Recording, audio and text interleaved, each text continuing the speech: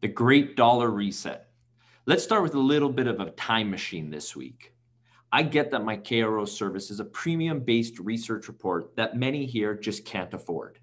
I want to remind everyone that I started with nothing. I'll never forget my roots, and I'm proud of where I come from. It's why I have hosted many conferences for free around the world, and I also mention free stock ideas here. At Katusa Research, we look to uncover new trends and companies that are unnoticed by Wall Street. When they are, it's time to take profits. Almost 2 years ago, you would have read an article we published that GT Gold was a prime takeout candidate. All of that information was for free. At the time, the stock was trading around 90 cents. Just 2 days ago, the company was offered a buyout to acquire the company at $3.25 a share. That's a 261% profit. Time to sell and lock in your profits. I don't focus on illiquid stocks. I don't focus on stocks that you need to trade by appointment. And these aren't tiny illiquid juniors with no revenue that trade on some dinky, unheard of exchange. I focus on world-class businesses run by the best management teams. When we find these trends, we go big. No other newsletter writer in the world walks the talk the way I do. I've been in the industry for 20 years as a professional investor and fund manager, specifically in the natural resource space. I eat my own cooking and provide my readers with the opportunity to get in at the same prices and the same time as I do personally.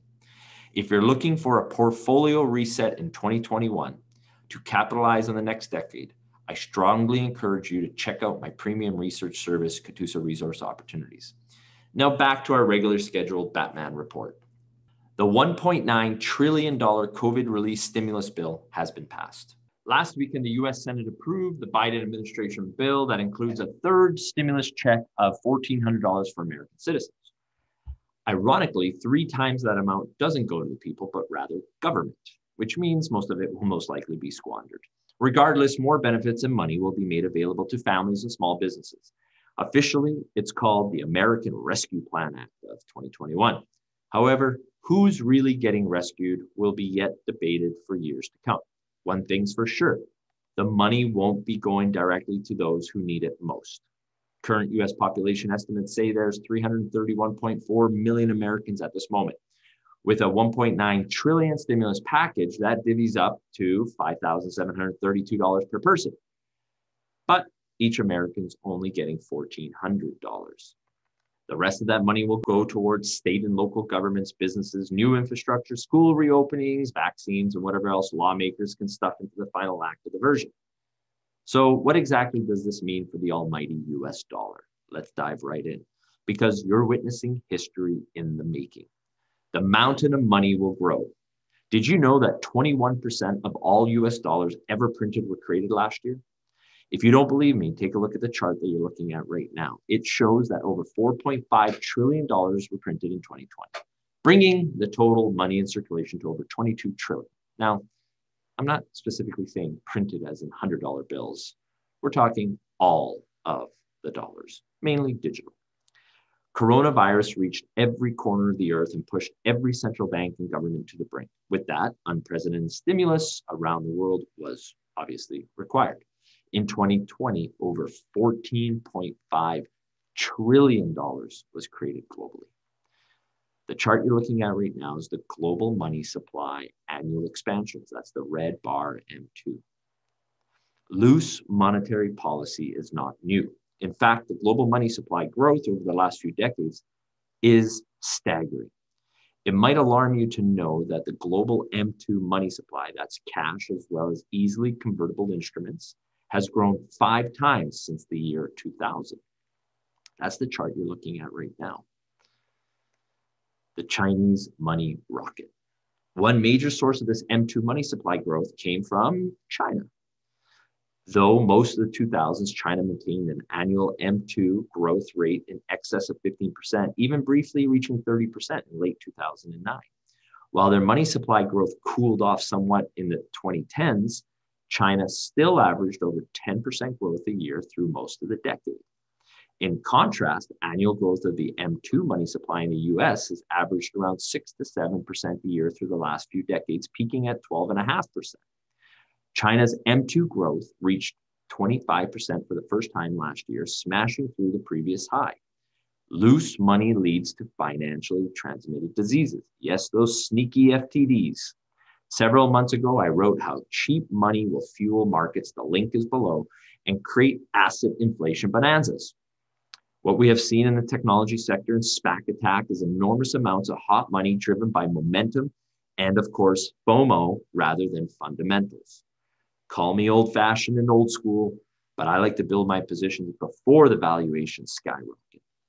On the fiscal side of things, the $1.9 trillion new fiscal stimulus, which already has the market salivating, is not helping. The effect of promising stimulus is that it increases investors' risk appetite, especially in the short term. The more risk appetite in the markets, the better equities tend to perform against stable currencies like the US dollar and yen and the precious metals. Generous stimulus packages are a near certain guarantee that equities will rally, and the opportunity cost of holding dollars instead of equities rises accordingly, leading to a sell-off in dollars. Kind of counterintuitive, but that's what's happening. The chart you're looking at right now shows the amount of fiscal support that the US government has committed to keeping the economy afloat and how the S&P 500 has responded. The US government will continue to spend trillions on fiscal stimulus while the cost of servicing US Treasury debt remains the cheapest in history. It's currently at 0.8% of GDP as of Q3 2020. That's the chart you're looking at right now. Which brings us to the trillion-dollar question. How long is this house of cards sustainable? US bond yields have rebounded sharply due to inflation expectations of future inflation uncertainty.